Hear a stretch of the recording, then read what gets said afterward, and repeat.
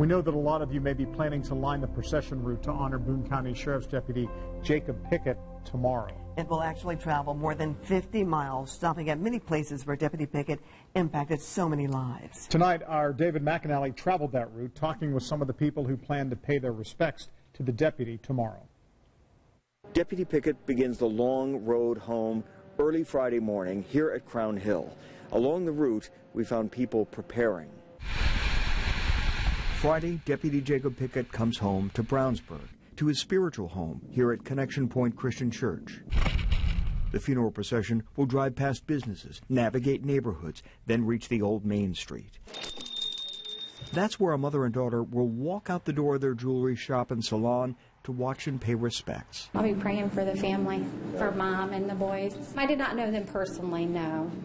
But my heart does go out to them. I have 6 children, and my husband's a fireman for Wayne Township. She knows the risk of public safety. Her mother does too. I will be right behind her praying.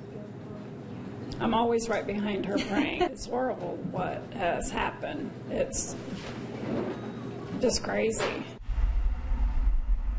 Down Main to Odell to swing past the deputy's alma mater, Brownsburg High School. A message waiting in the chain-link fence.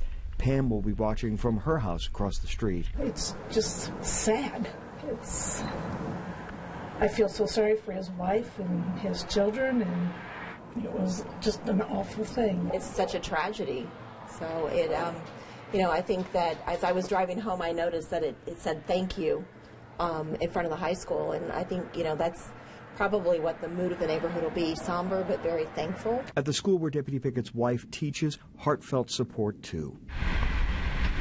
Past the schools, the long motorcade turns east, then back north and west again, and slips out of Brownsburg, heading out into the country on State Road 267. In 10 miles, Deputy Pickett's remains return to the Boone County Sheriff's Office patrol area, where he and his K-9 partner Brick work to make things a little safer. Along Perryworth Road, they'll pass the thin blue line flag outside the home of Vincent and Jennifer Gamble. They'll be watching right out front. I just think a lot of things. I feel bad for him. I'm thinking what a waste it was. He was a good man. Nothing like this ever happened before up here. Flags lining the road will lead them to the memorial outside the sheriff's office, where an emotional former Sheriff Ken Campbell flew in to show support, where flags fly in the wind. And it all ends here at Crown Hill with his burial among the heroes. David McAnally, Channel 13 Eyewitness News.